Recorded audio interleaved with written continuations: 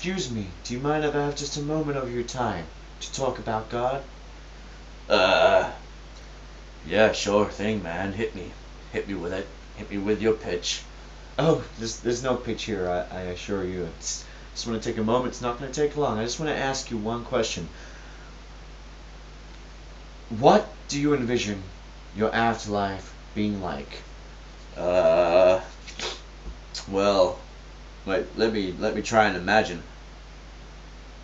Yeah, it's probably gonna look like that, just like a lot of black. That's what I imagine. Well, you, sir, like imagination. Uh, I mean, have you ever heard in the scriptures that if you haven't been a good boy, you're gonna burn in hell? yeah, I get that all the time, and I've heard it all before. And to be honest, it's a little bit weak, and it's not really that effective.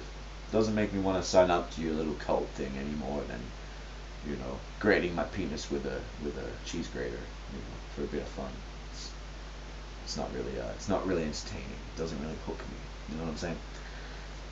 Well, what if there's truth to the notion that, you know, God is an asshole, and if you don't play by God's rules, He will find a place for you to burn for eternity because you were supposed to be God's little bitch. What?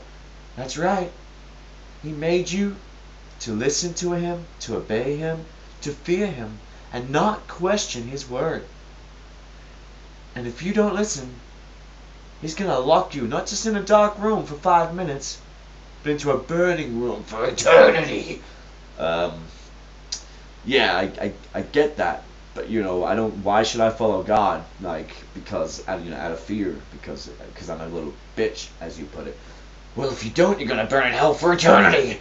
Yeah, I get that, but really, I think I would rather do, if this is true, what you're saying, just hypothetically.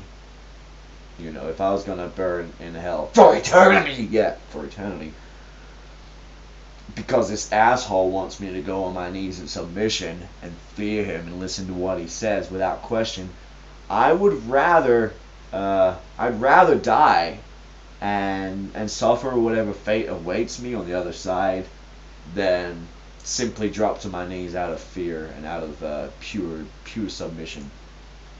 You know what I'm saying? Well, that's very admirable of you.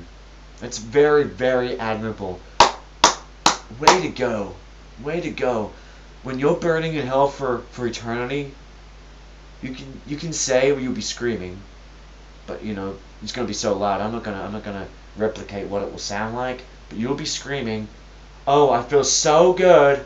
I feel so good that I made the right choice for me. For the right choice for me."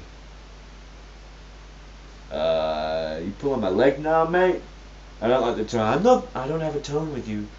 I'm just telling you the truth, as the word has been carried down from God. Yeah, from who exactly? From some guy ages ago, alright? But everyone was pretty sure he knew what he was talking about. Yeah, right. And as this word from this guy translated from God, is it the same translation, or? Well, obviously, it's got to be passed down through the times and adjusted to suit modern day needs, doesn't it? Then what about these translators? I mean, isn't there going to be some discrepancy, some mistranslation, Chinese whisper on a historic level? I mean, it's got to be understandable that the quality of the information and the accuracy of what was originally intended might become a bit blurred a few thousand years later. Well, that's the thing, my child. With human words are futile, and they won't last the test of time. However, God's word is pure, and when you put God's word into form, even though a man puts it into form, it is still of perfection, because it's from God, and everything God is perfect. Everything God that is, all fearing, He demands that you go on your knees or burn, is perfection. So it's perfection to be a sadistic, power-hungry, malevolent prick. Is that perfection? Well, you're just simply phrasing it the way that works for you. And that's all you atheists and all you science people do. You just word everything to suit you. When really, if you just look at the pure fundamental reality of it, it's not even staring you in the face. It's inside of you. Then you would realize that the truth is just felt. It's just felt.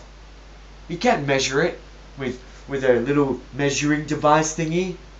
You can't weigh it in a weighing machine. You can't give it high five in a high school boardwalk. It's something you feel inside, and you just know it's real. And if you don't feel it, it means you're out of touch with God, and you're gonna burn in hell for eternity. Can you just cut out with the burn in hell for eternity part? I mean, seriously. It's a little bit rude, to be honest, for me to just approach you randomly, like, and I don't know you, on the street, and just be like, "Hey, are you a sinner? Have you repented? Oh, did you know you're gonna burn for eternity?" It's a little bit rude. All right, and all I ask is just a respectful peer of this community is that you respect my needs to be respected. Oh, I'm so sorry. I didn't mean to offend you.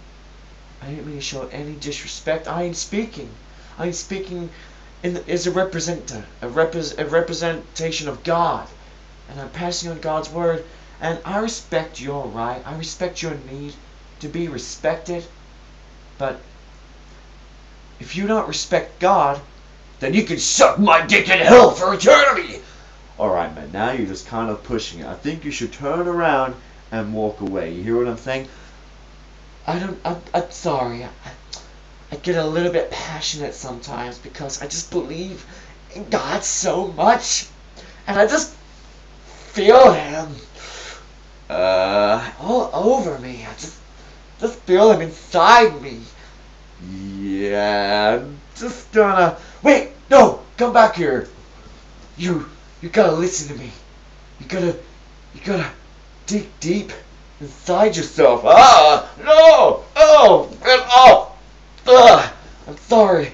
I'm just trying to give you a piece of God to take home with you for good safekeeping. I don't want you to burn in hell. You're pretty. What did you just say? Nothing. You just said I was pretty. Isn't there something about Sodom and sin? So technically speaking, we're both going to be burning in hell together, right? No, lies. You don't know the truth. Try to prove what you just said. Bring in your measuring thingies and weigh me up in your scales of truth. And you tell me the truth. You don't know me. You don't have any right to confront me about these things. Fuck you. Fucking burn in hell. You fucking hypocrite. Ah! And that is a prime example of irony, ladies and gentlemen. Motherfucking irony.